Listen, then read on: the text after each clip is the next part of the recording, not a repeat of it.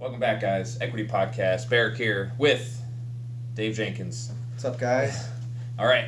Last about 14 weeks ago, 15 weeks ago, we started talking about what the cycle was that we were working on, and the focus was strength. Right? We were trying to get strong, and we're wrapping that up. And we're going to start moving into the next iteration or the next cycle that we're going to be working on, and we're going to break down what we're working on and why. But before we get there, we're going to talk about just our overall arching plan for the year and how we treat stuff, and just as a quick recap. All right. So what are we trying to do over the year, Dave? Yeah. So as the Open and individual quarterfinals ended, we moved into that strength cycle just to build that absolute strength. So we talked about those basic strength lifts. We had that structured progression that allowed us to work toward, working from higher rep structure to a lower rep, heavier weight structure. Now we see all these people hitting these PRs, so I think something was working pretty well, it seems like. Yep. And now that we've gotten through that, the idea is to take that strength and apply it to the remainder of the year with a couple of sort of mini cycles remaining or micro cycles remaining. So the next thing we want to do is parlay that absolute strength into training for the other elements of what we do here, which is our Olympic lifting, our gymnastics, and building that general muscular endurance. Yeah. And we're trying to build power. Like that's the big one, like power and skill in that next one. Yeah. And then for the rest of the year, so we're going to be going through that the power time, and that's what we're going to spend most of our time talking about in just a little bit. What's that end of the year looking like as well? Yeah, so we'll kind of run with the approach that we're going to be taking now, probably through the end of October or so. Then November, December, we'll be looking into increasing that conditioning, work capacity, which then kind of morphs directly into open prep. Yeah. And especially for those that are thinking about competing in the open and so forth. And when we start getting close to that open, it's like, hey, we're going to be working on power and skills right now. But like when we start getting really close to that open, it's like, hey, one toes bar is better than none. Right. So let's just get one of something if we haven't gotten it already. All right, so that's kind of like our overall strength, power, kind of conditioning, or trying to like general CrossFit more or less, and then we get into like conditioning and skill acquisition right there towards the open. Absolutely, yeah. So the next several months will kind of look like traditional CrossFit programming, but there is this concept built into it. Yeah. We have this absolute strength that we spent 14 weeks building. Then there are other elements of strength that we have to try to attack. So that would be things like that power and explosive strength. Mm-hmm. Right. Then we have that strength endurance, so the ability to move loads over longer time domains. Yep.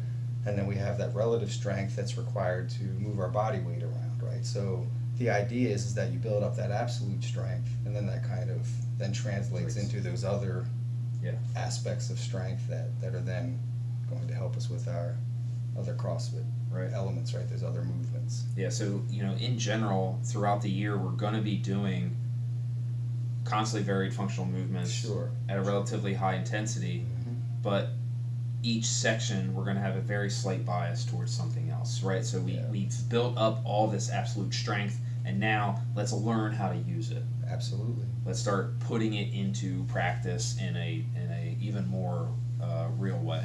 All right, so what exactly are we going to be using? What exactly are we going to be expecting in this next?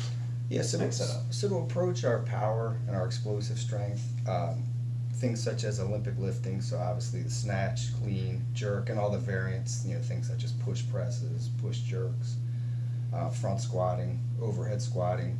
So doing those at moderate to heavy weights will allow us to build that explosive power for those heavier lifts, right? That when you have to get that 1, 2, or 3 heavy reps in there. And then we'll also be kind of morphing that into barbell cycling a little bit later as we get closer to the open prep, which is sort of looking at power from a different perspective. It's how long can you move that load, right? How quickly can you move the bar 20 times or 30 times, right? Which is, as we know in the open, that's a very common thing.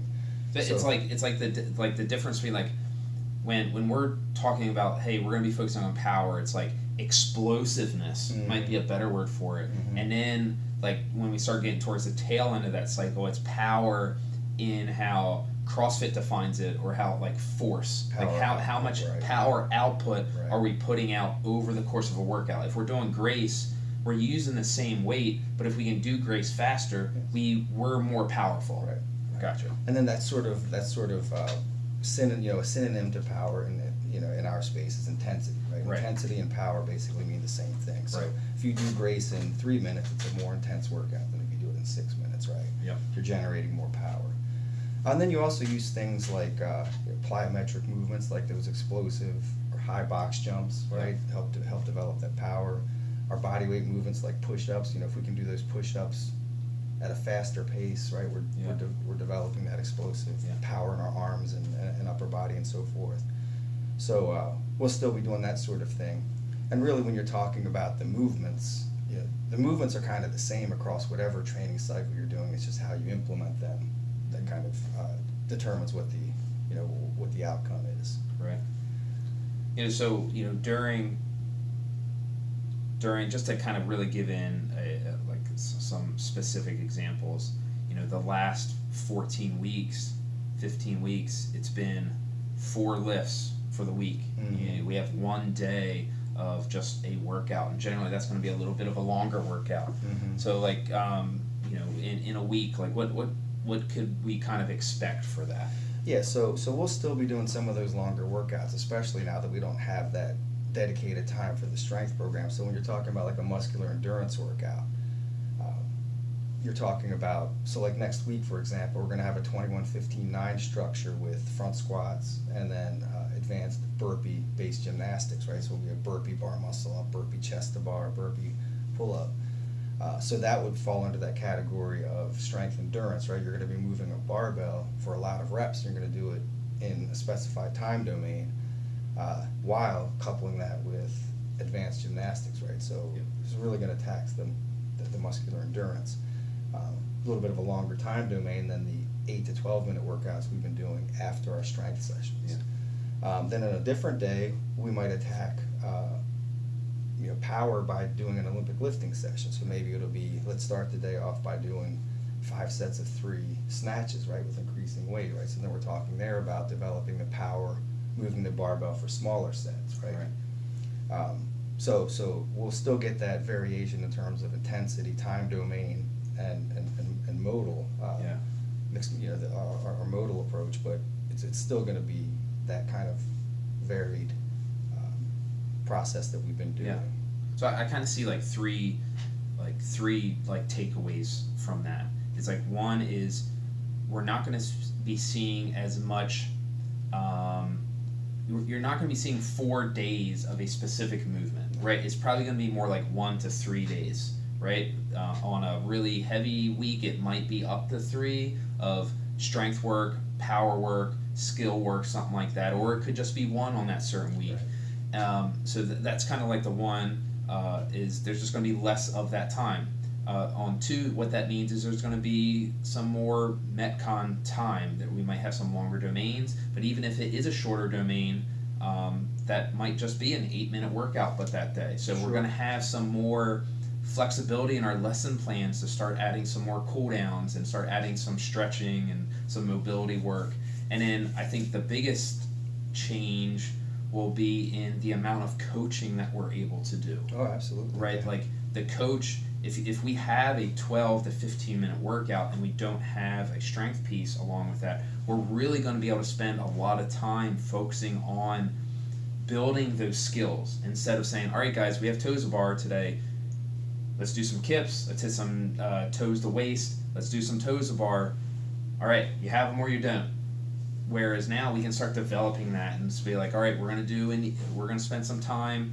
This isn't even planned as we're going to spend some time just doing toes to bar, right? Hey guys, we're going to hit a set of 5 toes to bar or some version of that, just to warm up for the next 5 minutes, right? We're just going to hit basically like an impromptu EMOM. Like that type of thing is going to happen more. and you're going to get much more hands-on coaching now, because it's not just getting all that in. Not to say that we weren't coaching before, Sure, yeah. but now we can really focus on those skills and really refining them. Yeah, because a lot of the things we were doing before, you know, when we had that dedicated time for the strength lifts, now we're going to be doing those mixed modal metcons, right? I like to call them strength or skill metcons, right? Yeah. Where you actually integrate the strength movement and or the skill movement, the gymnastics movement, right into the metcon. Yeah. So even if you have a 20-minute workout, which is on the longer side of our time domains, you still have plenty of time at the beginning of class to work on the skill, to warm up that strength and so forth. So so it doesn't mean we're not going to be doing strength anymore. It just means it won't be as much of that dedicated, right. It's just not going to be pre-structured thing at the beginning of class. Yeah. I think one of the other things is when you have to design a workout that has both a strength piece and a metcon in it, that metcon can only be so complex. Right? If you're adding complexity to a workout that already has a strength movement in it, like, there's just not enough time. No. You can't coach all of that. So the past 14 weeks, you've been very intentional with designing workouts that aren't overly complicated in order to allow us to get through class in a reasonable amount of time. Like, people have lives, we need to get them in and out. So now we can start bringing in some more complexity into those workouts and really start working on those skills. Yeah, definitely. Yeah. Absolutely. So what else do we need to know about this next cycle? Is there anything that we left out? Well, I would say that just kind of, as opposed to coming in, for the past 14 weeks where we had everything sort of pre-structured, that for the first 15 or 20 minutes of class, we're going to be doing this lift, and then, as you said, we'll be doing a shorter. Yeah, it's like warm up, 5-minute warm up. Yeah. 18-minute strength, transition, specific, and then the workout. Like, every class was like that. Yeah. Exactly the same. Yeah. So we're going to be getting all the elements in this next cycle. It's just from the user's perspective, it won't be as obvious what the underlying goals and objectives of the program are. They'll sort of be baked in or built into the process. Much more variance. Much more variance and much more blending. I think I used the term on one of our previous podcasts. Kind of blur the line between strength and conditioning, right? So that's exactly what you're going to see, right? You might see bench press and rowing in the same workout, or you might see running and back squats in the same workout, right? Or you're still getting all of the elements, but instead of separating them out into pieces, we'll be kind of blending them together. Love it. But I think everybody's going to really enjoy the workouts that we come up with. Yeah, we're going to start getting a little more variance, a little more. Very CrossFit. It's going to be CrossFitty, right? It's going to be doing all the things, and getting ready for. I think the last thing that I wanted to bring up is, we talked about power. That's one of the types of things that we're working on, and another word for power is speed, right? It's power and speed, and if we're thinking about the 10 general physical skills, right? We have organic. That's the things that you have to physically train, right? Cardio, strength, flexibility, and stamina, right? Those are things that you have to train. Then you have your neurological. You have balance, accuracy, agility, and coordination, right? Those are, you need to connect neurons. And then the last two are power and speed. And those are a combination of both training the organic side and then the neurological side. Yeah. And this is exactly why we said power and skill it's strength and skill coming together is going to create power and speed. You need both. Sure. And we focused on that before, and now we need to start working on that skill, and that's why, like, coaching, having more coaching in class is going to help us really develop that, to use the skill to allow us to use our power. What we see all the time, for example, is people pulling too early. And you're like, well, for what movement? For every movement. Right. It doesn't matter. For cleans, swings, rowing, muscle ups. Everybody pulls too early. And when you pull too early, you're losing all the power of your hips, right? Yeah. So being able to focus on things like that is really going to help us kind of start really accelerating in across the board. And what that also tells you too is that these things are all interrelated, right? You get better at a snatch, you'll also get better at pull-ups, Exactly. and muscle ups, Right. and all that good stuff, right? So Developing power one area yeah, will push it in the other. yeah. Awesome. All right, guys. If you have any questions for us, let me know. We'll make sure to do our very best to answer those. So just kind of put that below. If you think this would help anybody else, be like, hey, like, these aren't just some weird guys, weird people doing random stuff. Like, there's actually a method to the madness. Share it with somebody. Be like, they don't know what they're doing over there. Like, there's actually some method to the madness that we're doing here. So share it with those that are like, you guys are crazy. And thank you, guys. We appreciate it. All right, take care, guys. Cheers.